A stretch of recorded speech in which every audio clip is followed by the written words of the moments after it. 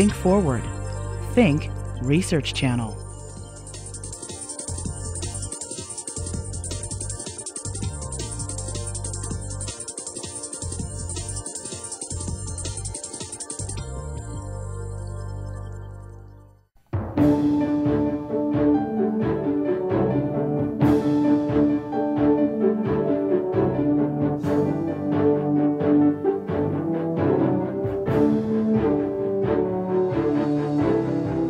From the Howard Hughes Medical Institute, the 2001 Holiday Lectures on Science.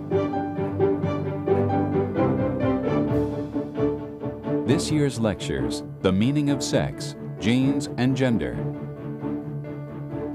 will be given by Dr. Barbara Meyer, Howard Hughes Medical Institute investigator at the University of California, Berkeley, and Dr. David Page, Howard Hughes Medical Institute investigator at the Massachusetts Institute of Technology.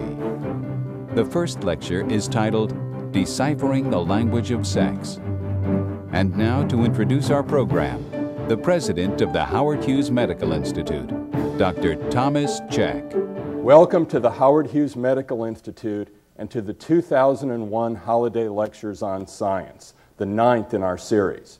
Our auditorium here is filled with bright-eyed high school students from throughout the greater Washington, D.C. area.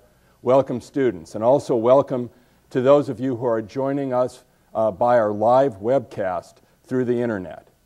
Special welcome to the educators and students in Moscow, Russia, who are joining us by a video link. To you, I can't say good morning, I have to say good evening. Yaradvuy s nami. Each of you started out as a single cell, the product of a fertilization event of a sperm and an egg. And for about the first 7 weeks of life, you were all generic embryos. But then, in the 7th week, something started to happen that would result in about half of you becoming boy embryos and half of you becoming girl embryos. That's going to be the topic of our lectures this year. Now, all of you know that this has something to do with the X and Y chromosome, that men have an X and a Y, women have 2 X chromosomes. But what is it about these chromosomes, or about the genes that are located on these chromosomes, that lead to the development of one sex or the other? And that's going to be our topic, the genes, the molecules, and the molecular processes that are involved in sex determination. You'll hear about this over the next 2 days. Howard Hughes Medical Institute hosts these holiday lectures in part as a way of highlighting the world-famous scientists who work in our laboratories. These investigators, over 300 in number, and their research groups are located at more than 70 host institutions, including MIT in Cambridge, where David Page comes from, and UC Berkeley in California, which is the laboratory home of Barbara Meyer and her group. You can learn more about our investigators by logging on to our website. Now, in addition to our biomedical researchers, we also, as part of our mission, support science education at all kinds of levels, from public outreach through our museums program, through K through 12 education and teacher education. We support undergraduate research experiences for college students. We support graduate fellowships and medical education. And one of the great things about the holiday lectures is it really brings together these two sort of arms of Howard Hughes Medical Institute, the investigators program and the researchers, and the science education. So this is one of the reasons we're particularly excited about this annual event. You're going to hear 4 lectures. The first is going to be presented by David Page, who's a Hughes investigator at MIT. He's also a professor of biology there and a member of the Whitehead Institute. And David is I've known David for a long time. He's a very skilled researcher, but also presents very well. So I think you'll really enjoy his lecture, the first of which is going to be entitled Deciphering the Language of Sex. David will speak for about 40 minutes, and he'll have questions halfway through, and then again at the end. So as he's talking, you might want to think about what questions you would like to ask. Then we'll have a half-hour break and hear from Barbara Meyer. David, I know you've always wanted to be on MTV. Well, we weren't able to arrange that. But next best thing, we have a video about you and your research interests, which we're going to show now. And after the video, the stage is yours. 1957, year of space and Sputnik dogs. How did I get interested in science? The mid-1950s, when I was born, was the time of Sputnik. So the Soviets sent that satellite around the Earth. At 600 miles, the half-ton satellite joined the meteors in outer space to orbit around the Earth at 18... The adults of my parents' generation decided that kids needed to learn science if the United States was to be strong. I started some research while I was in medical school, and I couldn't bring myself to giving it up. In fact, I am today continuing the research that I began while I was a medical student. I was lucky enough to enter the Human Genome Project absolutely, I wouldn't even call it the ground floor. It was below ground level. I started on this project to make a genetic map of the human genome, and I quickly found myself with some DNA markers for the human X and Y chromosomes, purely by accident.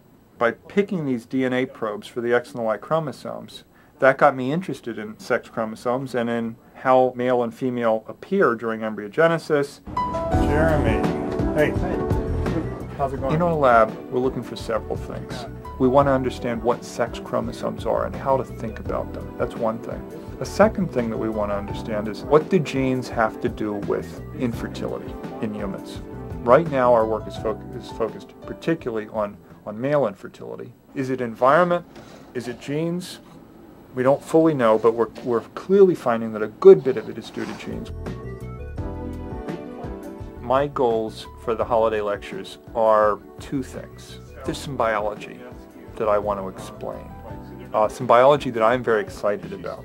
What it means to be male, what it means to be female. When I was in high school, I had never met a scientist, and so science for me was very abstract. So the second goal for me in my being and my presenting to be a scientist that and to show what a scientist is, I want to provide a glimpse of what it is to be a scientist, a glimpse of what it is to think like a scientist, and why it's an exciting career option.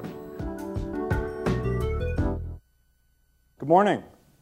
I want to begin with a few questions, some pretty easy ones, I think. So feel free to shout out some answers. I really want you to shout out a couple answers. In what year were you born? I hear a lot of 86s and some 85s, something like that. 83, 84, 84. Okay, 84 is trying to win right now. In any case, somewhere there, 83, 84, 85, it definitely makes me feel a little old. Okay, at the moment of your birth, once it was established that you were healthy enough to cry, what was the next question on your parents' mind, on everybody else's mind? Boy or girl, you got it. So how did your parents and your doctors or whoever else was in the delivery room, how did they figure out whether you were a boy or a girl? You have any guesses? Well, there's a lot of laughing here. So they took a look and they saw whether your external genitalia were those of a male or a female. And so having determined that you were a girl or a boy on this basis, your parents could finally decide what name to give you, and they could announce your existence to the world. Well, maybe the card announcing your birth didn't look exactly like these. Hopefully we won't be arrested for showing those photographs. But that leads us to a very big question, which is, how is a human embryo's sex determined? what determines whether a baby is born a girl or a boy? So first, we have to think about a partial list of the anatomic differences to be accounted for. So we're going to start where we began with the external genitalia. We got the penis and the scrotum in the male, clitoris and labia in the female, and looking within the body, the gonads, testes in males, ovaries in females, the internal accessory structures, epididymis, vas deferens. I could mention the seminal vesicles in the male, and in the female, the fallopian tubes in the uterus. And finally, the gametes, the sperm and the egg. Now, throughout the animal kingdom, the sex that produces the little gametes, or the sperm, that sex is called the male. If you make the little gametes, you're the male. If you make the big gametes, or the eggs, you're the female. And so in a broad biological sense, this is the most fundamental definition of male or female. Big gamete or little gamete. Now, of course, the big gamete is full of nutrients, and the little gamete is, to be honest, the little gamete is nothing more than a tiny packet of DNA in the head with a propulsion system. Maybe we're connecting back to Sputnik there in some way. Now, how many chromosomes do these gametes have? 23? That was pretty quick. That's a good sign. Okay. And so we take, at the moment of fertilization, we add 23 and 23 together and reestablish the diploid number of 46. This is great. We got a chorus here. Okay. So now, while it's obvious that the members of our species come in these two fundamental forms, that is not at all obvious in early embryos, as Tom Cech just mentioned. So we are born 40 weeks after fertilization, and during the first 6 weeks after fertilization, the reproductive structures begin to take shape, but there is no sexual differentiation apparent by any measure.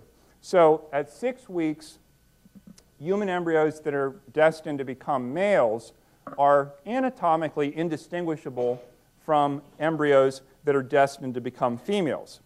It's only about 7 weeks after fertilization. It's only about 7 weeks after fertilization that the structure called the gonad, or actually the bipotential gonad, begins to take on the distinctive characteristics of either the testis in the male or the ovary in the female. So the gonad is the first part of the body to take a sexual move. And then hormonal secretions of the gonads, either the testes or the ovaries, they secrete hormones that determine the sexual fate of all the other reproductive structures, including, as shown here, the internal accessory structures, the external genitalia, and so on. And these sex hormones are responsible for masculinizing or feminizing a lot of the body, including the brain. But what we're going to focus on today is how the bipotential gonad decides to become a testis or ovary, because that's the pivotal and first decision in becoming a male or female. Well, let's think about some history. It's been obvious that the members of our species come in two fundamental forms. That's been obvious for a long time, so people have been thinking about this for a long, long time. But it was not obvious that sex was determined by genes, at least not until the 20th century. Because Mendel's gene concept, remember Mendel was working in that pea garden in the 1860s, but nobody paid much attention to those ideas until the opening years of the 20th century. But before Mendel's ideas were widely appreciated, people were thinking about heredity, but the prevailing idea was blending.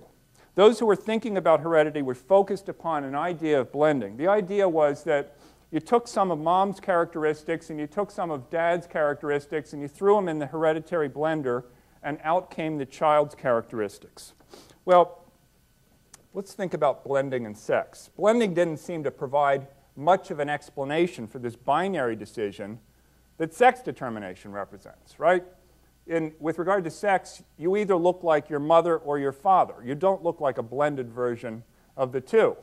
And so if heredity was blending, then sex must not be a matter of heredity. And so the focus was on environment. And in the 1890s, 10 years before Mendel's ideas would be rediscovered. In the 1890s, the prevailing model of how human sex was determined was that the mother's diet during pregnancy was the critical issue. Now, I've never been able to figure out how this theory accounted for boy-girl twins. And then there were other theories that focused on things like the phase of the moon, or the state of the economy, or war or peace, things like that. And if you're looking for new theories of sex determination, you can find them practically any week in the scientific journals at your local supermarket. Now, much earlier, Aristotle had his own theory of sex determination. He claimed that the sex of a human embryo was determined by the father's temperature and level of excitement during intercourse. So, according to Aristotle, the higher the heat, the greater the chance that one would have a boy, you say. I didn't complete the sentence. You did. Ideas, yes, he did say it was likely to be a boy. So ideas about how sex is determined began to change in the first years of the 20th century. So using the light microscope and pouring at these blob-like structures in the nucleus called chromosomes. And I should say that in the early years of the 20th century, you could see these colorful bodies, chromosomes, colorful blobs in the nucleus, but they weren't in any way linked to heredity as yet. But some cell biologists became convinced that there was a systematic difference between the set of blobs that you saw in the nuclei of male and female beetles, and also between the male and the female of certain species of flies, including the fruit fly Drosophila melanogaster. So what these cell biologists, these blob watchers, noted in the opening years of the 20th century was that in fruit flies, both males and females had 3 matched pairs of blobs. They shared 3 matched pairs of blobs, which we now recognize to be 3 pairs of autosomes. But in addition, the males had an unmatched pair, and not knowing what else to call them, this unmatched pair got called the X and the Y. And then it was recognized the females had a 4th matched pair called the 2Xs. So now I got a really tough question for you. Given just this data, the data shown on this slide, females are XX, males are XY, do you want to propose, I'd like you to propose some models of how sex might be determined. And I'm actually looking for 2 competing models. Anybody want to suggest a model? How might sex be determined in flies? Any suggestions? Yes? By performing an amniocentesis, or? Well, no, what I'm asking is, given that females have 2 X chromosomes and males have an X and a Y, what might the sex-determining signal in the fly be? Yes? The number of X chromosomes. Okay, so sex could be determined by the number of X chromosomes, females having 2, males having 1. Okay? Another possibility, yes? Presence of a Y. Okay, it could be the presence or absence of the Y chromosome. So we have 2 competing hypotheses now. Sex could be determined by the presence or absence of the Y, or it could be determined by the number of X chromosomes. So settling these questions, choosing between these 2, was an important matter. And the answer came in 1916, and it heralded the birth of genetics as a new field in biology. And in the spring of 1916, scientists published the first issue of a new magazine. It was new in 1916, and this is that first issue. The journal is called Genetics, and in an article that begins, and you can look at it afterwards, in an article that begins on page 1 of volume 1 of Genetics, you will read that females, that fruit flies with 2 X's plus a Y develop as females, while those with 1 X and no Y chromosome develop as males. So what are you going to conclude? It looks like sex is actually determined in flies by the number of X chromosomes. And this was the first time that any organismal trait or phenotype in any species was connected to a specific chromosome. And that's why it was page 1 of volume 1 of genetics. And in lecture 2, Barbara Myers is going to discuss that in the nematode C. elegans, a very similar counting of the X chromosomes occurs and plays a critical role in determining whether the embryo develops, in that case, as a female or a hermaphrodite. But that's more for lecture 2. Well, in 1923, sex chromosomes were discovered in our species. And as in fruit flies, a nicely matched pair of X's in females and a mismatched pair XY in males. So what would you have thought in 1923, only 7 years after the first issue of Genetics announced that it was the number of X chromosomes in flies?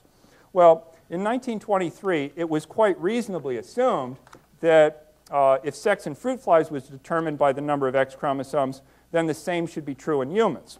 Well, these extrapolations often proved to be valid in biology, but this one didn't hold up. But it wasn't until 36 years later, in 1959, that the role of the human sex chromosomes was clarified.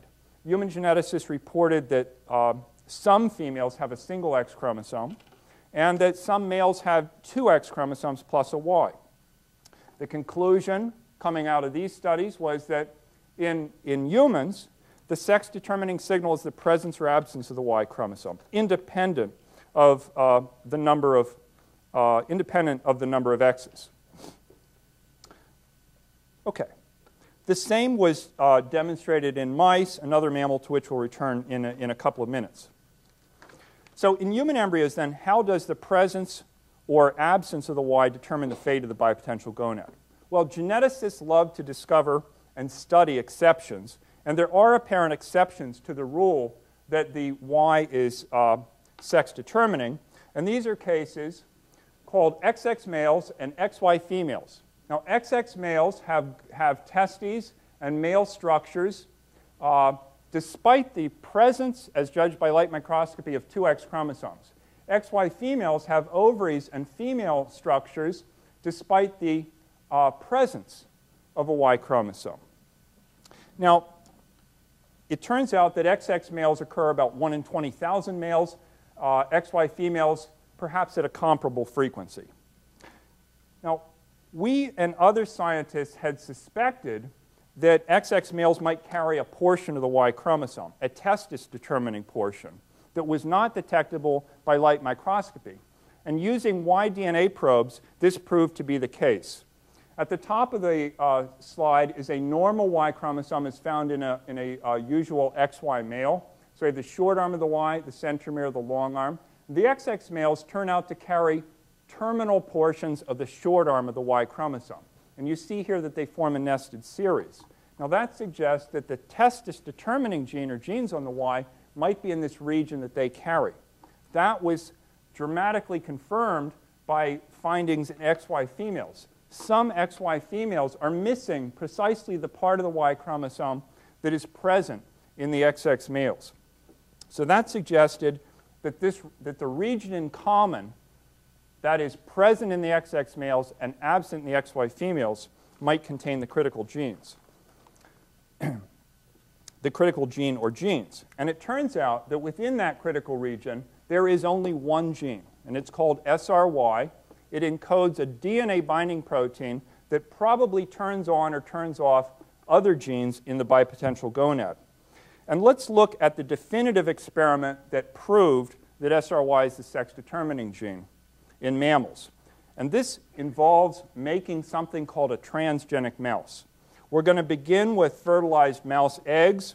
So we have an XX fertilized egg flushed from the reproductive tract of a recently mated female. Now at this point, this egg is destined to become what? Female.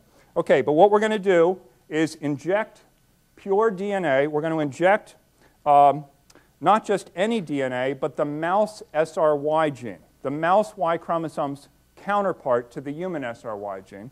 We're going to inject that gene, And it turns out that it will integrate into a mouse chromosome randomly, and therefore most likely into an autosome, generating a transgenic egg bearing the SRY transgene. Now place the transgenic egg in the uterus of a foster mother, where the egg will develop as an embryo for 20 days. That's how long it takes for mouse development. And birth, leading to birth, and the birth of a transgenic mouse who's XX plus SRY. And lo and behold, this mouse has testes and is a male. Doesn't make sperm. The XX males don't make sperm. The XY females also don't make sperm. And this led these researchers who produced it to proudly announce on the cover of Nature, again displaying the external genitalia, that it is a boy. And I'd like to stop at this point and see if you have any questions. Any questions? Yes, a question in the house. You mentioned Turner syndrome and Klinefelter syndrome. Klinefelter syndrome, yes. I don't know anything about what happens to people who have those. Right. So what are Turner syndrome? What are Klinefelter syndrome? What are these syndromes? Well, so Turner syndrome, those are the girls and women who have one X chromosome and have no second sex chromosome. Those girls and women are quite short. The ovaries actually degenerate to form so-called streaks. So those girls don't spontaneously go through puberty, and they will not be fertile. There are some other parts of the body are sometimes affected. There can be some webbing of the neck, sometimes kidney anomalies and such. So there are effects throughout the body. But here I was making the point that Turner syndrome helps illustrate that it's not the number of X's, but it's the presence or absence of the Y that's sex determining. In Klinefelter syndrome, those males who are XXY, the major problem is they don't produce sperm. Another question, yes? If you all determine that SRY creates the testes in the male, do you know what causes them to produce sperm then? Okay. So why is it that these XX males, both the humans and the XX plus SRY mice, why don't they make sperm? Well, we're going to actually come back to that in some detail. I'm going to come back to that in some detail in Lecture 4. But it turns out that those individuals and those mice seem to have two strikes against them. It looks like having two X chromosomes is somehow incompatible with producing sperm.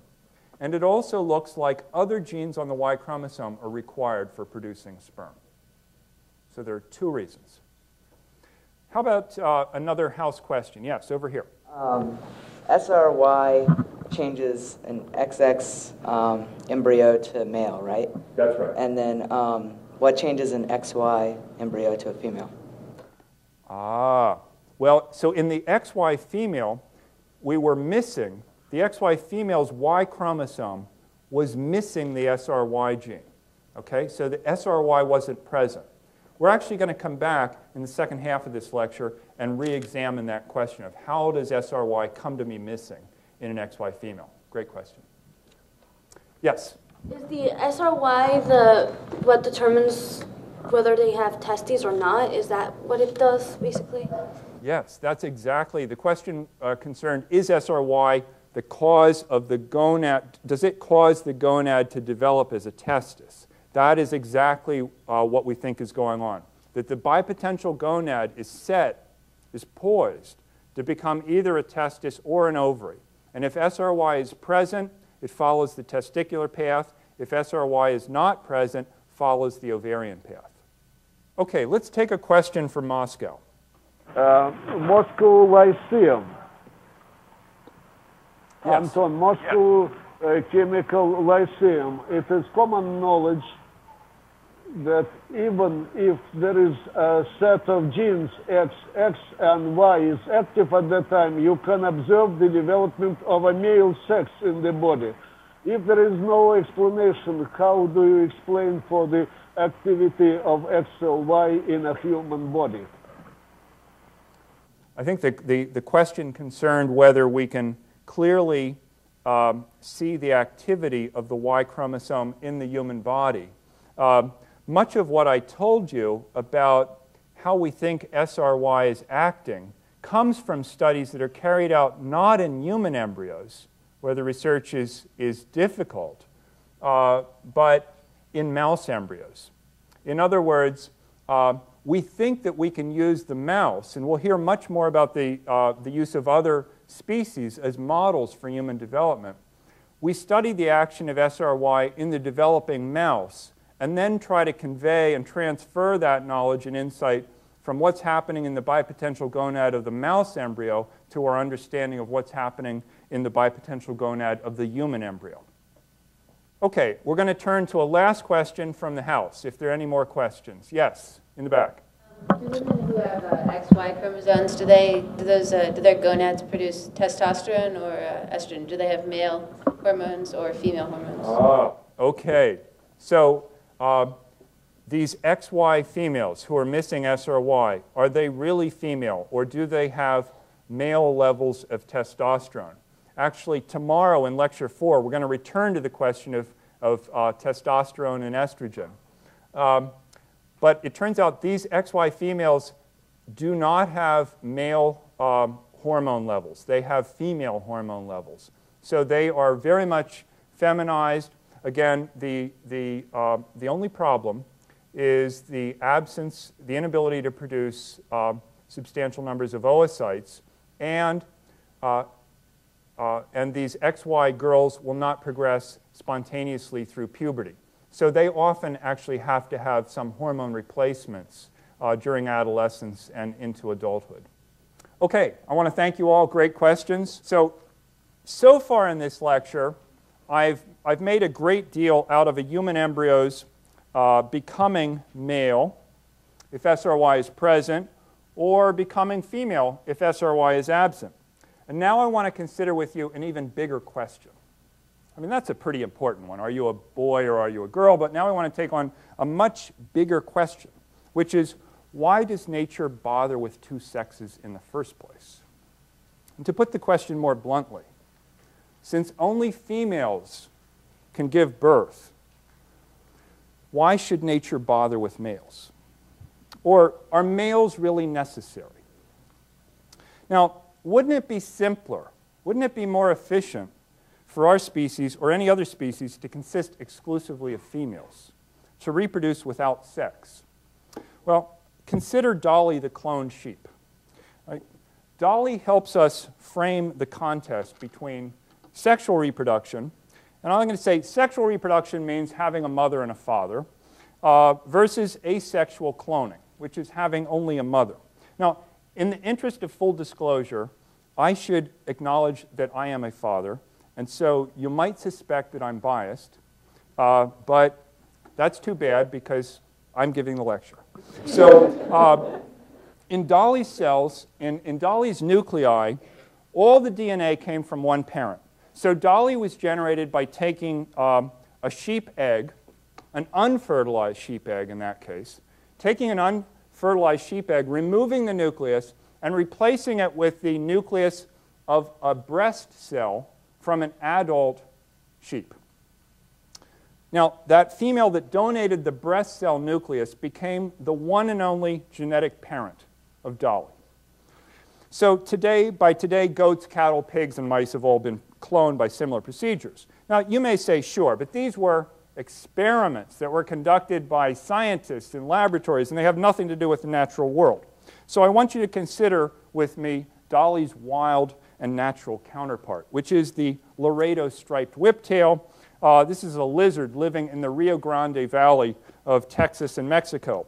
Now, this species is a girls-only club, and the girls reproduce by cloning themselves.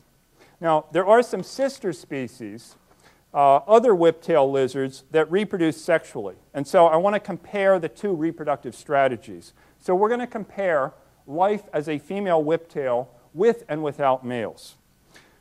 Now, in species with males over here, life is fairly routine. It's fairly dull. Females produce eggs and males produce sperm. Fertilization occurs, and the male-inclusive life cycle is completed.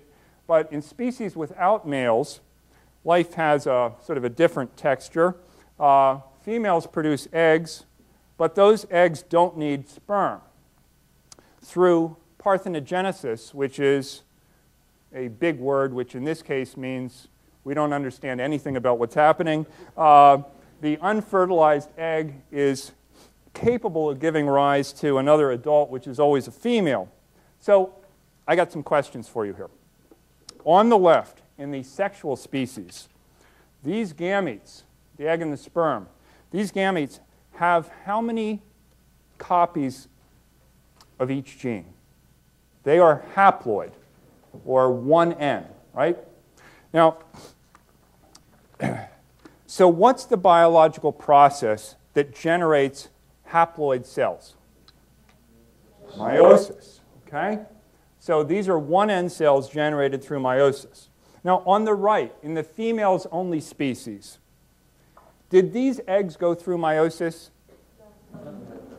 You pretty sure about that? They didn't go through meiosis? Well, I agree. I don't think they went through meiosis because one of the things you do in meiosis is cut your number of genes in half. And it wouldn't take too many generations over here to run out of genes, right, if you went through meiosis every life cycle. So certainly we don't have any kind of meiosis that we're familiar with, at least over here. So the question then of are males really necessary, that is equivalent to the question to participate in meiosis or to abstain, to have sex or to clone, to have meiosis or no. So meiosis then, I'm going to argue, meiosis is the defining feature of sexual reproduction. Now, have you studied meiosis?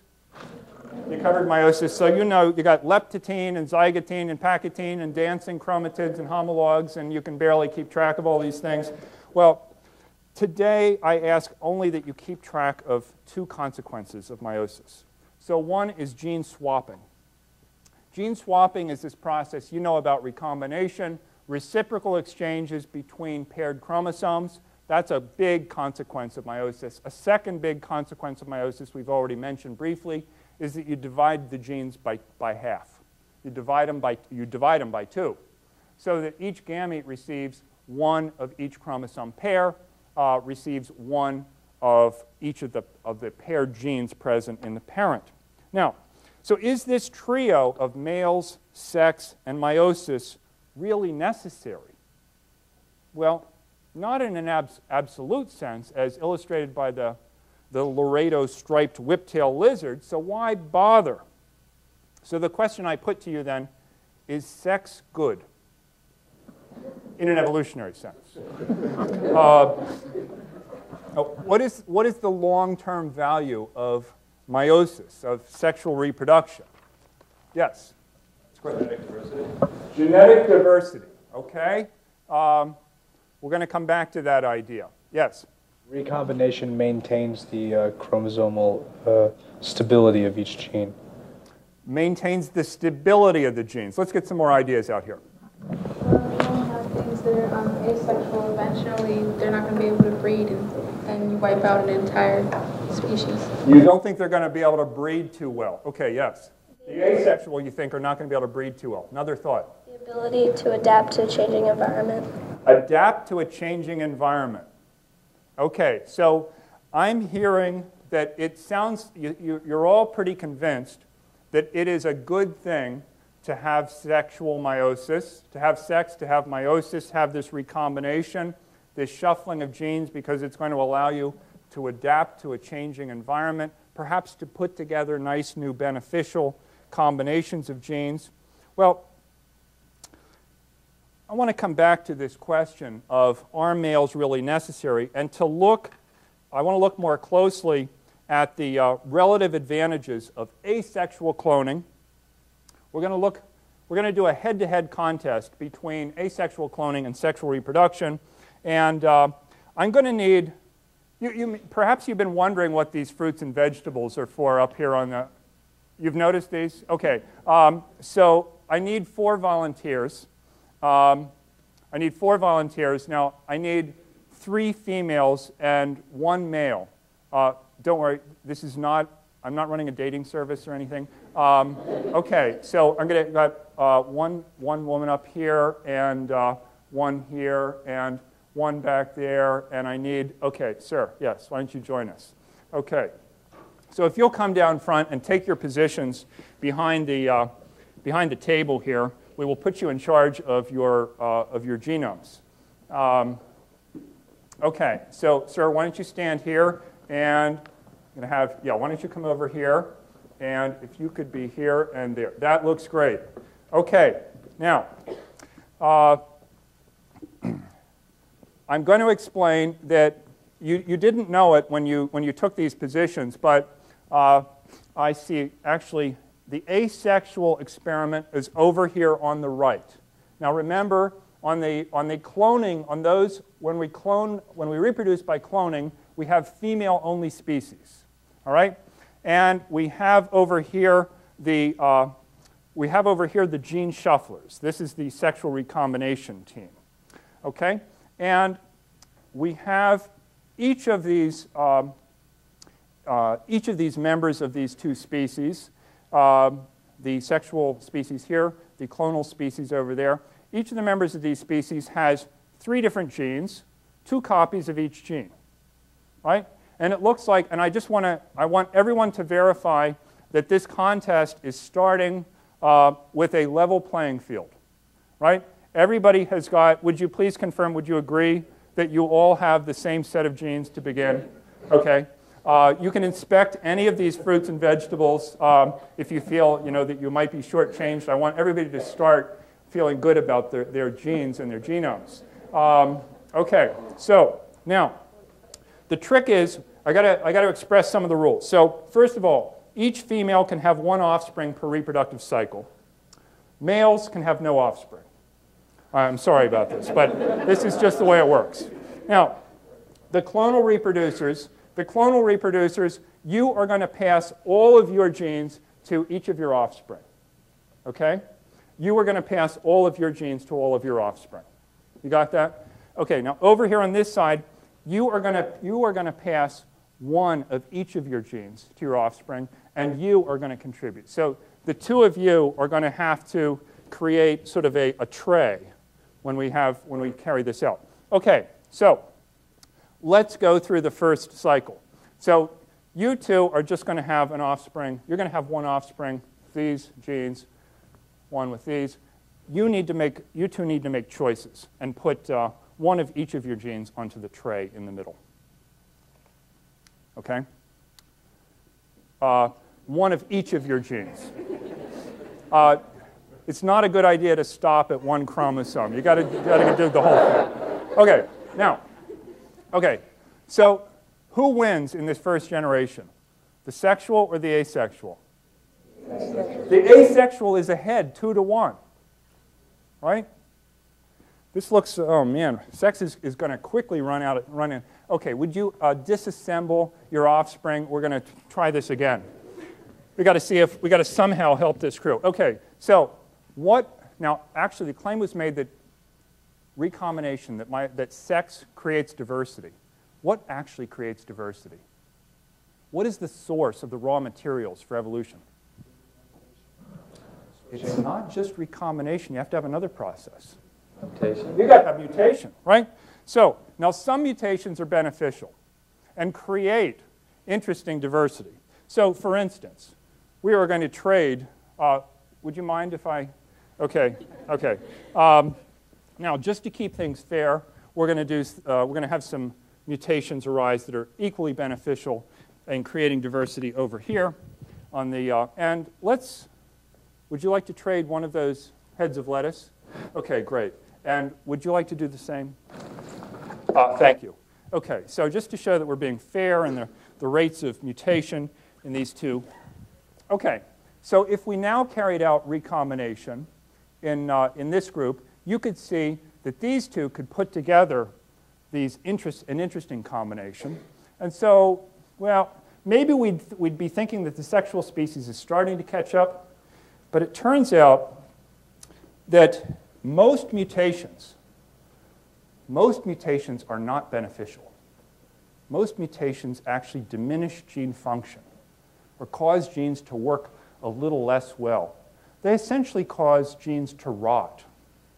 So I have to bring the bad news now, which is, well, there's a little bit wilted lettuce, and I'm afraid I'm going to have to, you're going to have to hand over this nice fresh one and replace it with the wilted. And just to be fair about this, we'll do the same over here, if you don't mind. Okay, I'm sure you're quite happy with this. And then it turns out that this process just continues. Deleterious mutations are far more common. And so, unfortunately, Audrey, would you be willing to trade? Okay. And I'm sorry. This is the way it works. Okay, so now I'd like to see, looking here over on the clonal species, the clonal species has no choice but to convey this mixed bag. We got some good diversity, but we got some rotted out stuff.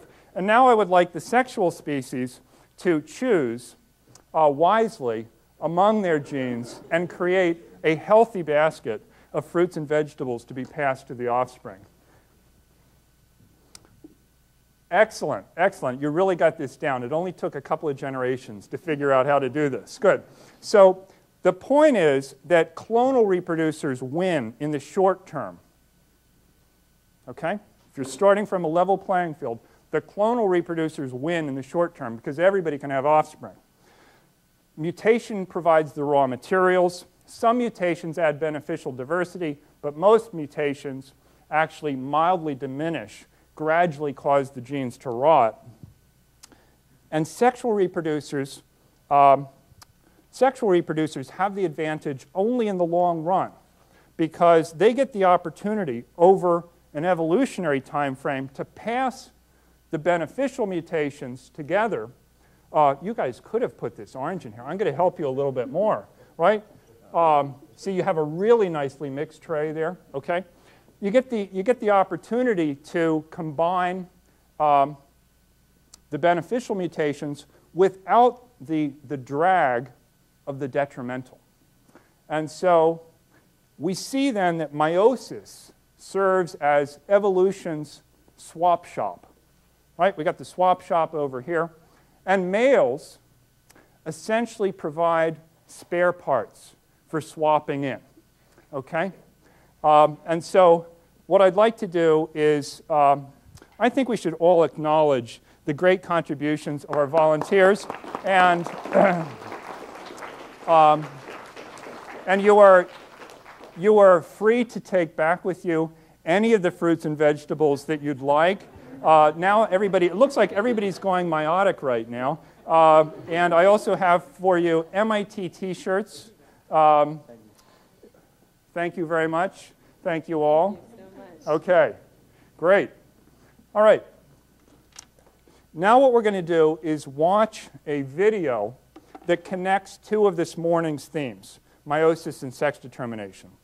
The question is, by what mechanism does an embryo come to carry a Y chromosome or a second X? The answer is found in meiosis in the father.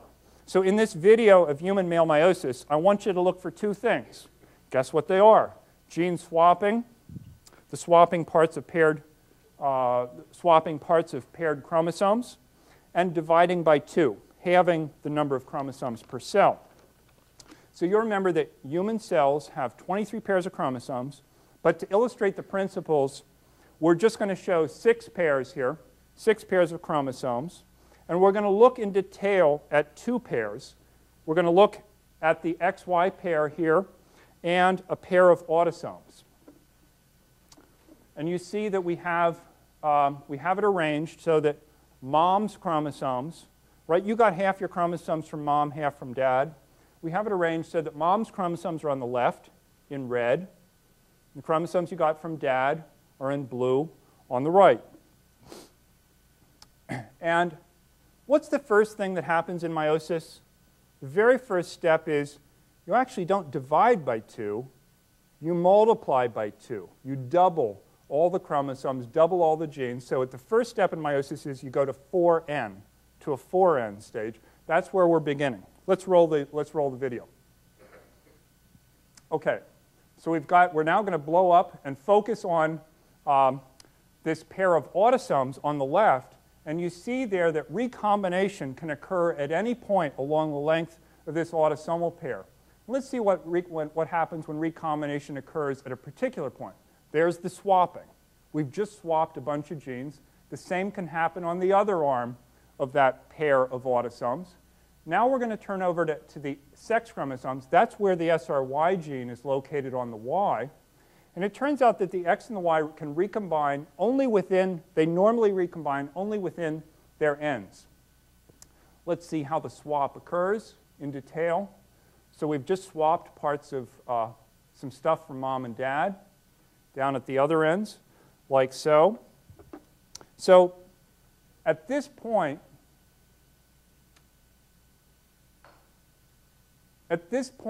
how many copies of each gene, of each autosomal gene, does this cell have? 4. We still have 4. We have 2 copies of the X and 2 of the Y, and 4 of every autosome. Okay. And what we're going to see is, what do we have to do now? We've got to go from 4 copies down to 1 per cell. So we're actually going to have 2 rounds of division. And you're going to see the X up here is going to go to 2 cells on the top. The Y is going to go to 2 cells on the bottom. We're going to get 4 sperm out of this 1 cell. Let's roll the video. Okay, here comes the first division. The cell on the top has 2 copies of every gene. The cell on the bottom, 2. Now comes the second division. Remember, we've got the X's in the 2 cells on the top, the Y's on the 2 cells on the bottom. And these are going to go on to mature into sperm. So we will now have X-bearing sperm on the top and Y-bearing sperm on the bottom. And now these sperm have to go in search of eggs. Let's roll the video. Now they're fired up. On the experiment on the top, the X-bearing sperm in purple are going to win down below the Y-bearing sperm. We end up with an XX fertilized egg, an XY fertilized egg. And then, as we said, the first 6 weeks of human development are anatomically, histologically indistinguishable in male and female. We progress up to the 7-week stage right here, and it's only at this point that the SRY gene fires and leads to the birth of a male or female. Okay, so how do XX males carrying SRY arise? How do XY females deleted for SRY arise? I want you to remember that the XX males are carrying a terminal portion of the Y chromosome. The XY females are missing a terminal portion of the Y chromosome. We're going to see how that happens in a rerun of a part of this video we just watched. Let's run that video now. Okay, so here again we got the 6 chromosomes that are representing our 23 pairs. Now we're going to look just at the XY pair. And we're going to watch an aberrant recombination or gene swapping. So there again is the SRY gene on the Y chromosome. Recombination would normally be restricted out at the very ends of the X and the Y. But occasionally, an aberrantly placed recombination event. Look, that one is too far down. And look what's happening. The SRY gene is being passed over to an X chromosome. And look, here's a Y chromosome that has lost SRY as a result of this misplaced swapping event. So we end up with an X chromosome that is SRY plus and a Y chromosome that is SRY minus. That's exactly how XX males and XY females in humans are generated. I want to stop there and take some questions again. A question from the House on any topic that we've discussed so far. Yes? On the fruits, you said that what if a bad gene goes in? Wouldn't the clone be better? Oh, you're saying the question is if a mutation arises that causes a gene to be a bit rotted, wouldn't the clone be better off? If they had all good, you're thinking about recessive and such. So, of course, we do have two copies of all our genes, and so you'd say, well, maybe we can take one hit. Well, there are two ways that this might be dangerous.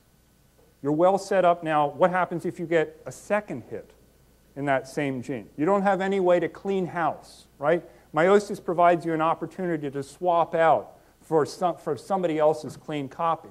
The other thing is that sometimes there are diseases that result from having just one defective gene copy, right? We can have dominant diseases or diseases where gene dosage is really critically sensitive. You're going to hear much more about the importance of gene dosage in Lecture 2 from Barbara Meyer. How about a question from our audience in Moscow? Well, my question is that how do lizards multiply? By pathogenesis or by the same technology as Dolly the sheep? Right. So the question is whether lizards have mastered the art of cloning by the methods used to produce Dolly. Well, the lizards pull it off naturally. They don't have the benefit of a laboratory. And again, as I mentioned, it's by parthenogenesis, but we really don't understand how it works. So cloning in lizards remains a mystery. I must admit that even the practice of cloning in mammals is as very much an art as it is a science at this point. I want to just thank all of our audience at a distance in Moscow and the audience here in the room for great questions. And I want to thank you and say goodbye at this time.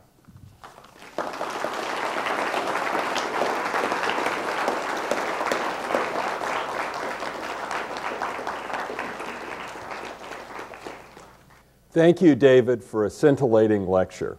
Now we're going to break for a half hour, after which Barbara Meyer will tell us about sex determination in a very different experimental organism, the nematode worm, Caenorhabditis elegans. Like mammals, C. elegans has two sexes, but in this case, instead of male and female, they're male and hermaphrodites. I'm sure you'll want to return in 30 minutes for the details.